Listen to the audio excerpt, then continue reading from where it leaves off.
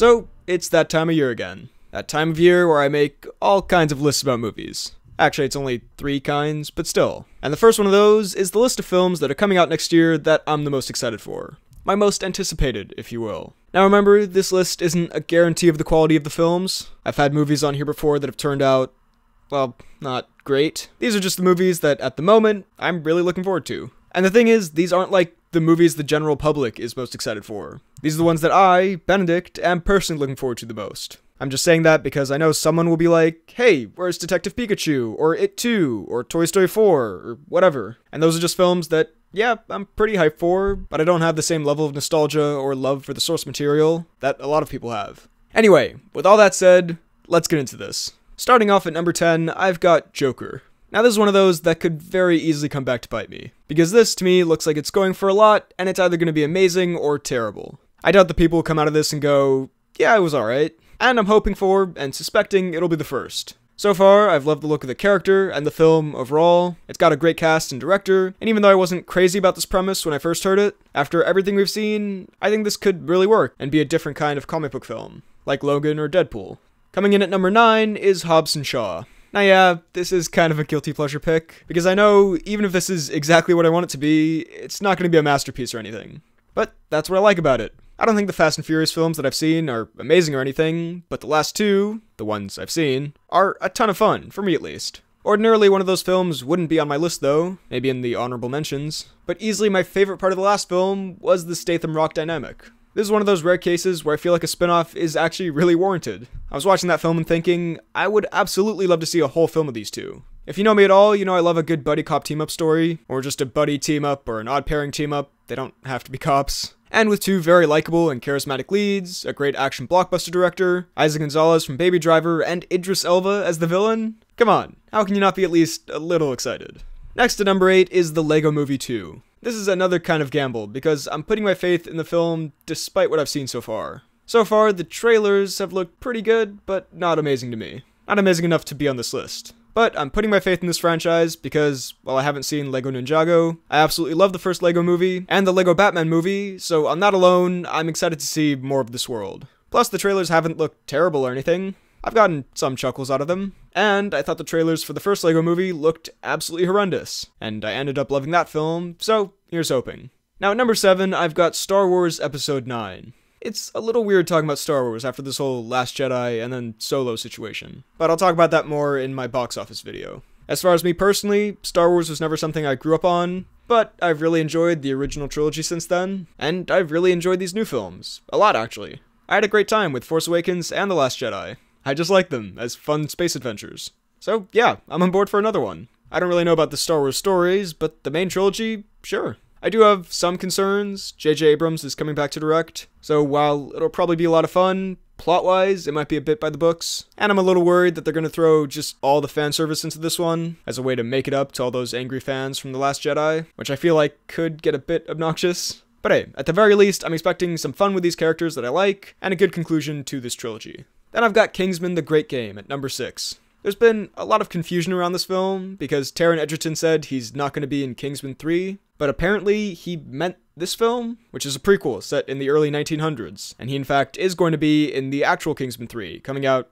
sometime in the future. But that just confuses me, because I wouldn't call this kind of prequel Kingsman 3, it's more of a spin-off, I guess. And I'm thinking some people just wanted a good headline, because of course Eggsy's not in it. He wouldn't be born for several decades. Anyway, assuming I've understood all this correctly, this is not Kingsman 3, but a prequel about how Kingsman was established, with Ralph Fiennes as the lead. Apparently Matthew Vaughn is directing, which is a good sign, and the rest of the cast with Daniel Bruhl and Charles Dance looks pretty good. My only concerns are, A, Golden Circle was pretty bad, so I'm hoping Vaughn's learned from that, and B, if this is really a part of the Kingsman story that needs to be told. Because frankly, I'd more like to see what happens next with Eggsy and Harry. But hey, I'm still a fan of this series, mostly just based on how much I love the first one, so it's here on the list. Coming in at number 5 is Us. I don't have much to say about this one, because I know really nothing about it plot-wise, and I want to keep it that way. The reason it's here is because Get Out was incredible, so whatever Jordan Peele did next, it'd be on this list. Lupita Nyong'o and Winston Duke are starring, Jordan Peele's directing and writing. It's another relatively low-budget horror film. That's all I need or want to know. Very interested. At number 4 is Once Upon a Time in Hollywood. Another kind of different one from the rest of these. but I love Tarantino's films. Say what you will about him, he may or may not be not so great of a person, and maybe he's not super original, but just talking movie-wise, I'm a big fan. I haven't seen all of his films, but the ones I have seen are fantastic. And while Pulp Fiction and Kill Bill are great, his latest stuff is my favorite, keeping in mind I haven't seen The Hateful Eight. Django and Inglourious Bastards are easily two of my favorite films of all time. So I'm very excited to see what's next. Also, the cast is insane, with names like Brad Pitt, Leo DiCaprio, Margot Robbie, Al Pacino, Tim Roth, Timothy Olyphant, Kurt Russell, James Marsden, and many, many more. Now, we're at the top 3, and at this point, it gets a little more tricky to decide the order, but at the 3rd spot, I've got John Wick 3. John Wick 1, I remember being really good, but I haven't really gone back to it, but John Wick 2 is fantastic. One of my favorite recent action films. So of course, the 3rd one's gonna be high on my list. Take all the great stuff from the last films in terms of action and the world and Keanu Reeves' performance, and then put it into a film where the entire assassin world is after John Wick.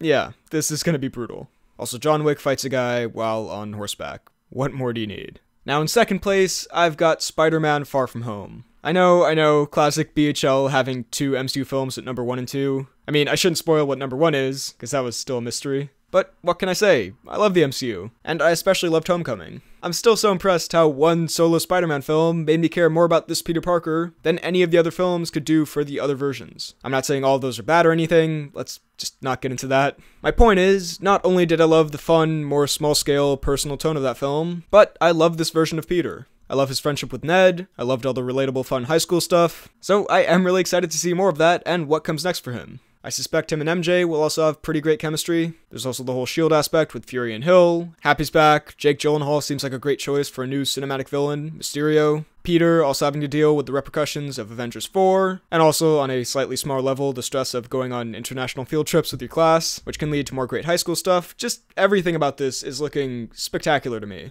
Now before I get to my number 1 choice, here are some honorable mentions that I'm still really excited for, just couldn't make the list. Shazam! Looks like a lot of fun, I'm hyped. Captain Marvel. Normally the MCU films rank higher for me, and I'm still very excited for this, don't get me wrong. I love the cast and the premise. It's just so far the trailers really haven't done much for me, and I feel like this might end up being kind of an Ant-Man Thor, sort of pretty fun, but not exceptional film, which might be disappointing considering how big of a role they've said Captain Marvel's gonna play in this universe going forward, but still, I'm staying optimistic. Artemis Fowl. I know this is a weird choice, but I absolutely loved the Artemis Fowl books when I was growing up. Almost as much as like Percy Jackson or Harry Potter. So I was super excited when they announced this. Kenneth Branagh is a great director and the cast looks pretty solid. My only point of caution is that the trailer didn't look that good to me. But still, holding out hope.